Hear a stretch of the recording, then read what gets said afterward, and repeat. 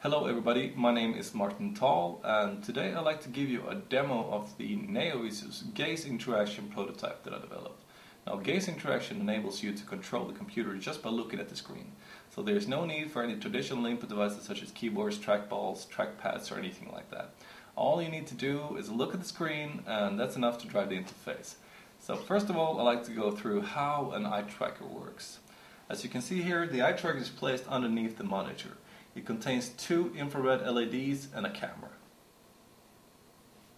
The two LEDs on the eye tracker creates a glint or reflection of my eyes. Now I can't visually perceive this light since it is within the infrared spectrum. The eye tracker I'm using to drive this interface with comes from SMI. Now this is a remote-based system, which means there is a tolerance for head movements. So if I swing my head around, you can see that it's still tracking the position of my eyes. Now if we look at the camera image, we can see that the two infrared LEDs create a reflection or glint on my eyes. Now this, in combination with the elliptic fitting of the pupil, is used to calculate the position of my eyes.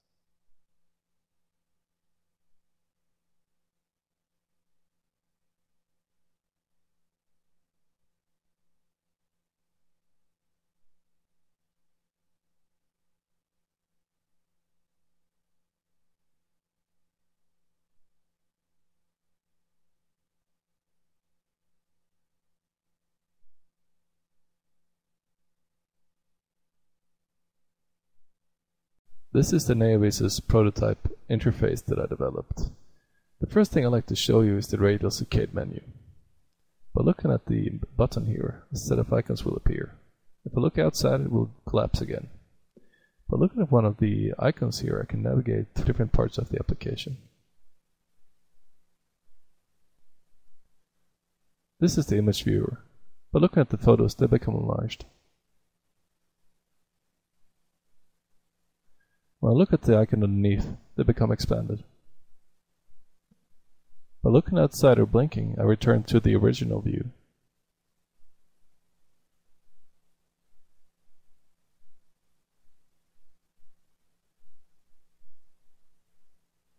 The next thing I want to show you is the memory game. The memory game is a gaze-based implementation of the classical memory game.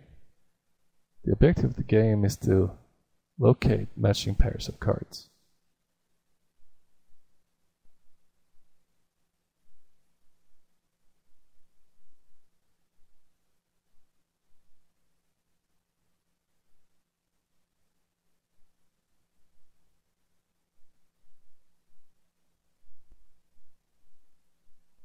Now I can navigate through the different applications like this.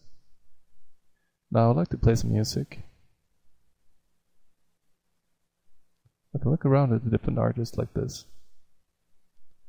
When I look at the icon underneath, I can go in and watch the albums.